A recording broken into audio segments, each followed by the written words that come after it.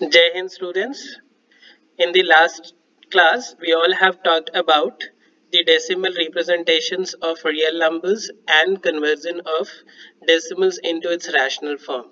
Now, over here in this class, we all are going to learn about the operations on real number. Since last year, you all have done the operations on rational numbers. Here, we will take the rational as well as irrational numbers. The properties of rational and irrational numbers are discussed in the PDF which I will be sending along with this video today.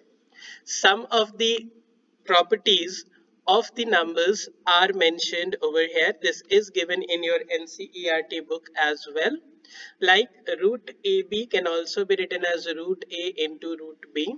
Same way the quotient of root A upon B can also be written as root A upon root. Same way, if you are doing the product of the numbers which are inside the roots, so root A plus root B into root A minus root B, it is simply the identities which we all have studied in class 8, that is A plus B into A minus B equals to A square minus B square. Remember that if something is there in the root and if you are squaring it, the root will get removed and you will be getting the number A only. For example, if I am writing root 3 and then I am squaring it, the root 3 actually means 3 raised to the power 1 by 2 and its whole to the power 2. According to the laws of exponents which we all have studied in our previous classes, we know that if there are brackets and inside and outside of the bracket the powers are there, we need to multiply their powers. So if you multiply them, you will be getting 3 to the power 1 or simply 3. So you can see that if you are squaring root 3, it will be giving you root 3 square will gives you 3.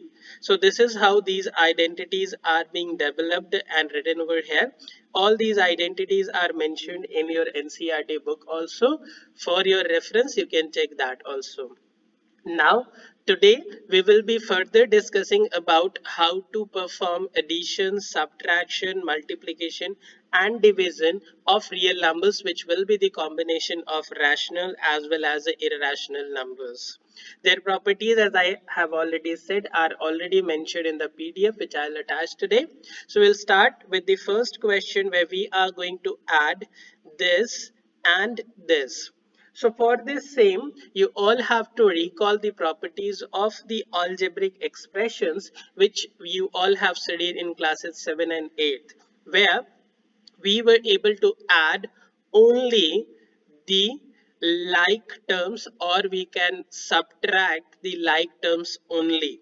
Over here also similar process will be used, that the rational part of the number which is 2 over here and the minus 7 over here will be added or subtracted together, and the irrational part, that is 5 root 3 and 5 root 3 in this also will be subtracted together. So we need to separate the rational and irrational parts of the numbers and then we will perform the addition or subtraction of these numbers. So take a look, how can we add these two numbers? So the question is 2 plus 5 root 3, this to be added with minus 7 minus 5 root 3.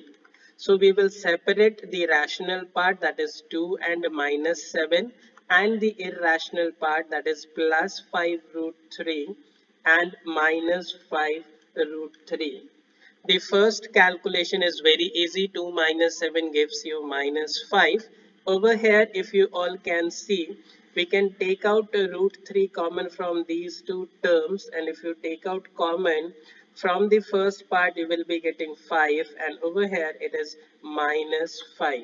So minus 5 plus this will become 0, so you'll be getting 0 into root 3, and we all know that the product of 0 with any other number will always be 0. So the final answer will be minus 5. This is how we can add a pair of real numbers. Same way we are going to talk about the subtraction. Let's take the second example over here.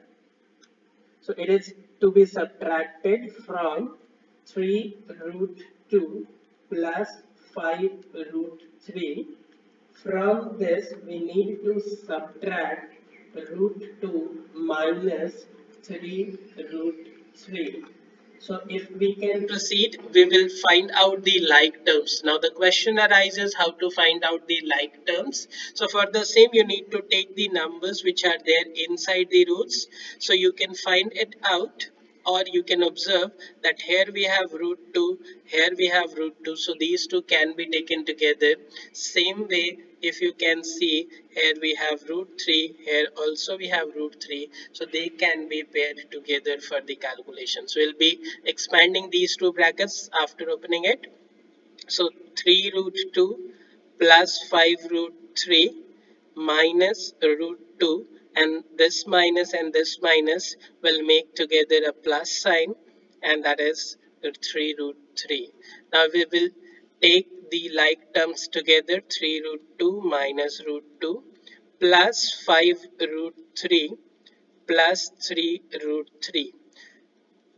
So suppose you have 3 apples and you have given 1 apple to someone else, definitely we will left with 2 apples. So same with 3 root 2 minus root 2 gives you 2 times root 2, and same way 5 apples added to 3 apples gives you 8 apples, so that is 8 root 3.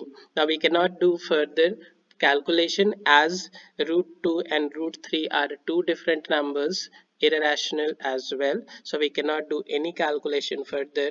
So this is the final answer.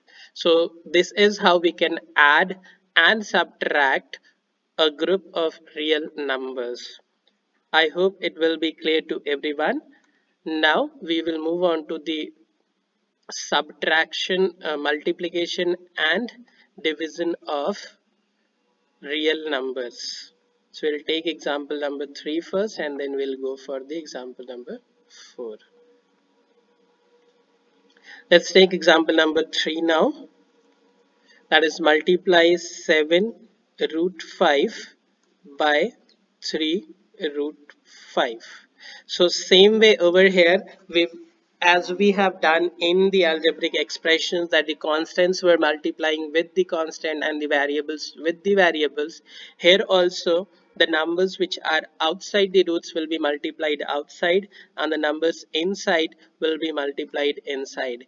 In the case of multiplication and divisions, we don't have to find out the like terms as we were not required in the case of algebra as well. So we'll perform this simple calculation, that is 7 multiplied by 3, and inside the root 5 will be multiplied by 5. So we'll be getting 21 root 25. Now sometimes, as in this case, you may find that 25 is a number whose square root can be calculated easily. So we all know the square root of 25 is 5. So it becomes 5, and 21 into 5 gives you 105. That is the final answer. For example, if instead of 7 root 5 and 3 root 5, if you would have 7 root 5 into 3 root 2, then in that case the answer would have been root 10. We cannot find out root 10 easily, so we'll leave it in this way only, and that could have been the final answer. So there are two different types of questions which you may get while solving the different problem sums. So accordingly you all are going to solve it. Now moving on to the division part of this, let's take the fourth example to perform the division of real numbers.